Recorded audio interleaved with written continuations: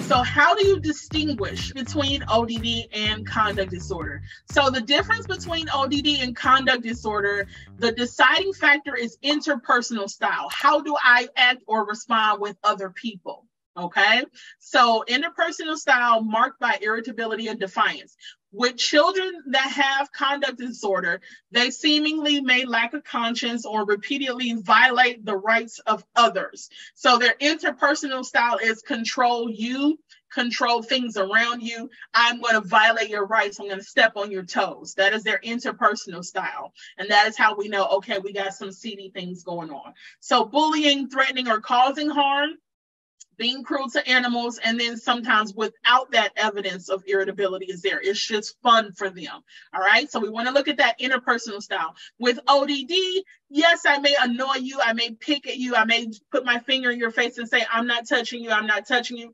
Those types of things. But I am not actively trying to violate your rights when it comes to ODD. Okay. So that interpersonal style can be a great indicator as to whether we have ODD or conduct disorder, especially if some of those symptoms are overlapping, or we may not have enough information and we need to make a diagnosis or put a placeholder there. So in both cases, children are going to be defiant. So both with ODD and conduct disorder, they're going to be defiant. They will not obey the rules. They're not following the rules imposed by society or those closest to them, home or school.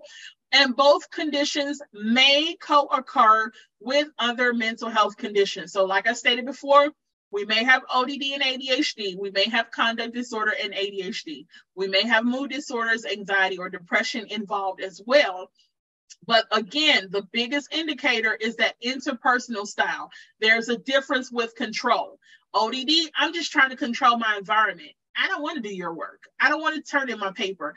I don't want to go to gym. I don't want to do the dishes. So they're trying to control their environment and how they, show up in the environment. But with CD, I'm controlling you.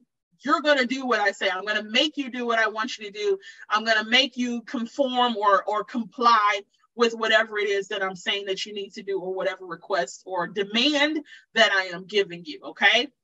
So again, interpersonal style is a big indicator, and the interpersonal differences when it comes to control. ODD, I'm controlling myself and my environment. CD, I'm controlling you as well as my environment. Now, ODD, of course, they dislike control from others, while CD, they're trying to attempt to control others, whether it be consciously or unconsciously or subconsciously. They're kind of, I have a plan because I see that you're weak. I've heard some of my youth say that as well. They were what they call a duck, or some other slang or what have you. They were duck, they were frog, whatever that looks like. I knew I could control them based on me watching them, and so I did. That's what a youth with conduct disorder may say or has told me specifically. But with ODD, it's not that deep. I'm not watching you. I'm not observing you. I just want what I want. And I'm going to try to find a way to get what I want. If I want ice cream and you tell me no, then I'm going to just sneak it and go to my room, right? But with conduct disorder, it's going to be definitely controlling that person within their environment as well. So in other words, youth with conduct disorder, they don't want to be controlled, but they still want to control others at the same time. All right. So those are some indicators that you can kind of look into or think about